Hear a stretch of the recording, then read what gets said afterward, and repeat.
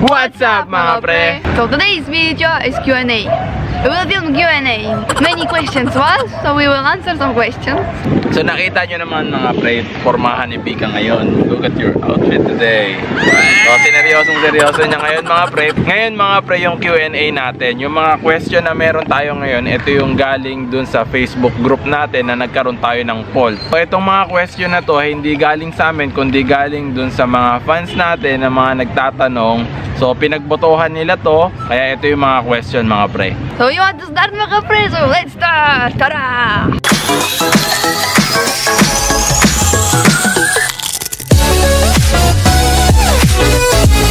So mga pre, this is the questions that we took from our fans, from our group. So I will start first. Okay. We will gonna pick like that.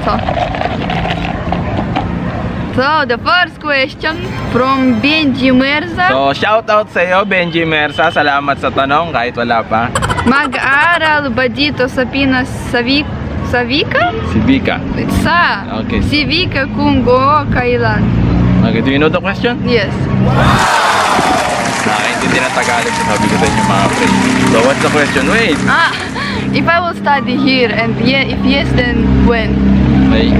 Mga pre, I will study, but I still don't know when. But my documents already are here from my school. So if everything will be alright, I will. So mga pre, hintayin nyo si Vika pag nag-aaral dito. Again, YouTube. So susunod na question, kanino kaya? O ito, kay Lloyd Patrick mga pre. Shoutout sa'yo Lloyd Patrick. May chance ba pre na makipag-meet na greet kayo sa iba't ibang lugar? Do you understand? If we will have meet and greet? Yeah, if there will be a chance that we can have a meet and greet to them. Oh, syempre! Oh, nakita niya, sinagot na ni Vika, syempre. So mga pre, sinabi ko naman sa inyo, may chance talaga. Kapag nakalabas na kami, lagi namin ipopost kung saan kami pupunta para ma-meet and greet na rin namin kayo. Pero syempre, magkakaroon tayo ng setup para sa meet and greet namin. I'm excited. I want to have meet and greet to see all of them. It could be so cool. Oh, kahit naman ako excited na ako makita kayo mga pre.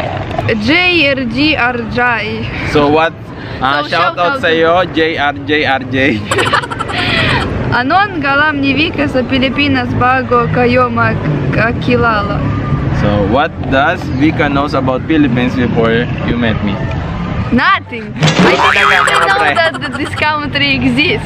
Really zero, nothing. Wala talaga mga pre. Kaya nga sabi ko sa inyo, ang alam niya lang talaga Japanese tapos Korea. Yun lang talaga. Kasi yun lang yung yung tingin ko, you're dreaming to have a boyfriend, Japanese boyfriend or Korean boyfriend. Kaya lang bumagsak sa Pilipino. At least swerte siya, di ba? You're lucky. Why? That you went to me. Because now I know Philippines. Joke!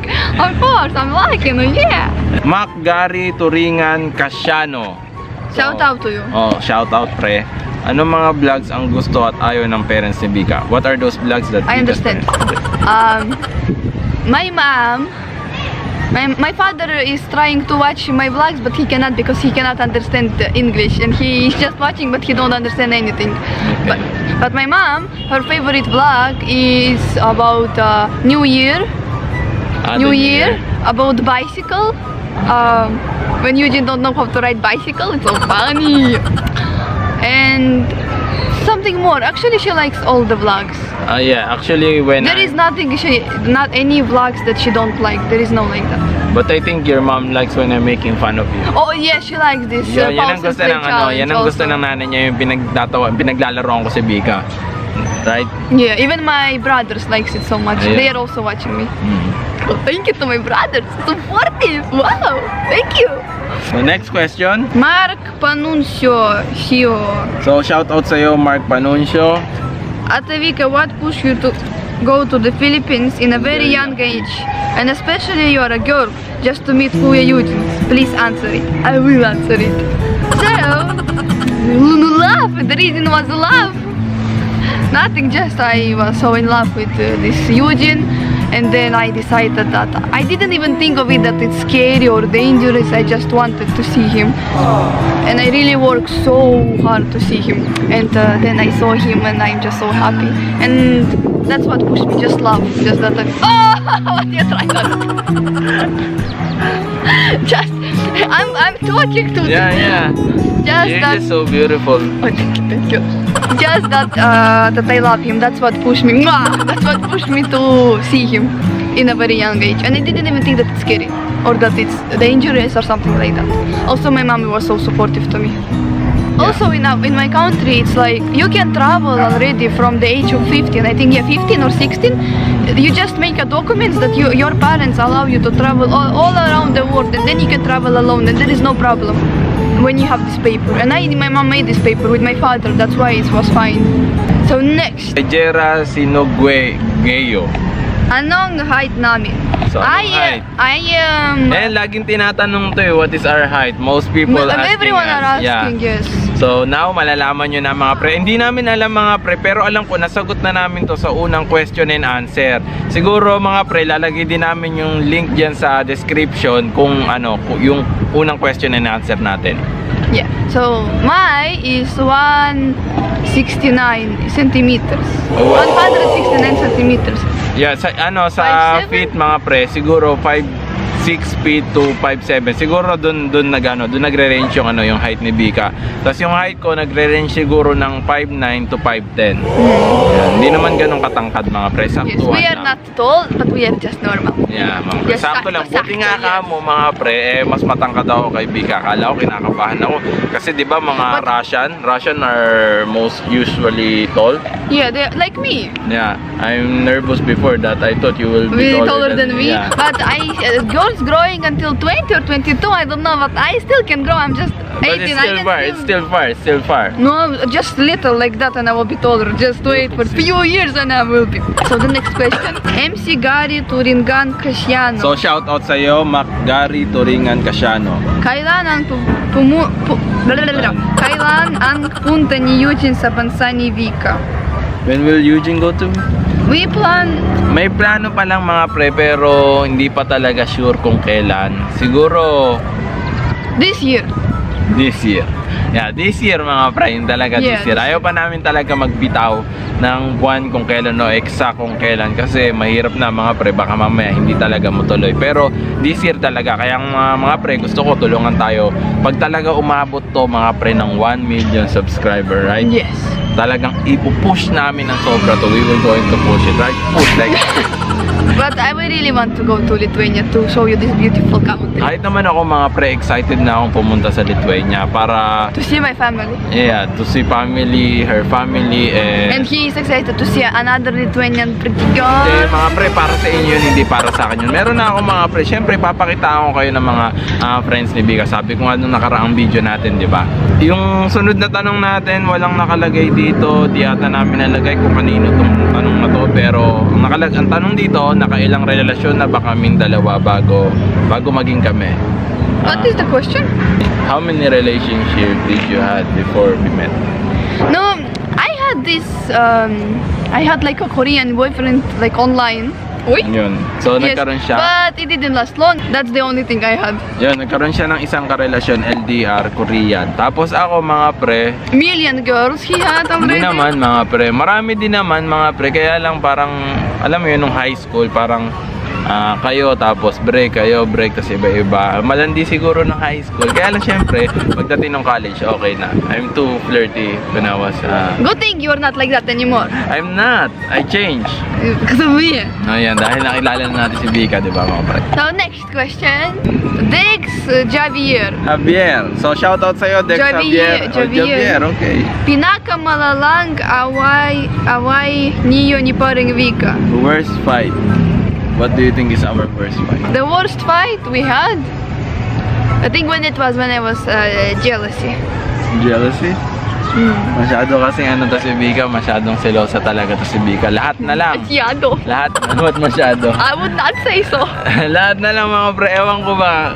Pero normal naman sa babae yun, kaya okay lang. Kaya... No, because imagine, I don't have any, before I didn't have a boyfriend, and now I have, and of course it's like, I don't want to give him to anyone, because I love him so much, and I want him to be always with me, and that's why I'm so jealous. Yun, kaya lang yun ang masarap mga pre, kapag ikaw yung parang first boyfriend. Yeah, just like, he is one, like, for me, and no one else, and don't even look to anyone, like that I am. Yeah, kaya mahal na mahal ko to si Vika. Yeah, but we fight about that. Okay lang, kahit ganyan kami, kahit madalas. Now he's saying okay lang, but when I am jealous and we fight, it's not okay lang for But it's him. not okay. It's okay lang. No. On you, it's not okay lang. Next question. Si Mac Gary Toringan Casiano. Is he the one, the last? Yes. Two questions. Two Yes. question. Does Vika's family is both for Eugene? What does it mean? Like Does that they like me? Oh, so much. My mom really loves him so much, and my brothers like him. My sister, even my father. But my father is very strict, but he seems to accept him. Yeah, but at first. At first, my brothers, my younger brothers, who is 14 and 13, they didn't accept him. They were so jealousy that I spent time with him, but not with them. And they didn't accept. But then they started, because he is so approachable. He approached my family so much, and then they start to love him so much, and now they are like in a good relationship. That's why I'm so happy. Yeah, and the first one who likes me is your mom, right? Yeah, my mom so much. She likes him so Talagang much. yun yung una. Kasi mga pre, yun yung tinuro sa akin. Ayan, technical. Yan, bigyan ko kayo ng tips mga pre. Kasi sabi ganito, kapag daw nagka-girlfriend ka, syempre, hindi lang yung girlfriend mo yung mamahalin mo, kundi yung pamilya din ng girlfriend mo. Para syempre, gustuhin ka rin ng pamilya niya. Right? Hindi niya pala naintindihan. Sorry, I'm not listening. I said that when you will going to have a girlfriend or boyfriend, Also love their mom. Also love their family. That's very important. Yeah, yun ang pinaka-importante mga pre. Next question. Walang pangalan, pero ito yung laging tanong sa amin mga pre. Kailan kami magpapakasal? What's that? Papakakasal. When we will get married. What kind of question you ask and didn't lift your name? Kinikilig si Bigay. Kilig. When there will be time, right time, then we will get married. Right time. Yes, in the right time. Still too young. Huh? We're still too young. And what if? Well, I don't want to sit down. Just at the right time and everything will be okay when it will be the right time. Oh, kapag nasa tamang oras na But we will. You understand me? We will. No, siya pa mismo, di ba mga pre? If he won't propose me, I will propose to him. Ganyan ako kamahal ni Vika, pero mahal na mahal ko. Mas mahal ko to. Question. Kay Justin Bautista, best moment with Ate Vika. Best moment with you. What do you think? Our best moment? Siyempre, best moment ko talaga ay Vika yung first meeting. That's the best moment for me. When it's our first meeting. When I first met you. Those feelings, it's like you cannot explain those feelings. Hindi ko talaga ma-explain yung nararamdaman ko nung nakita ko si Vika.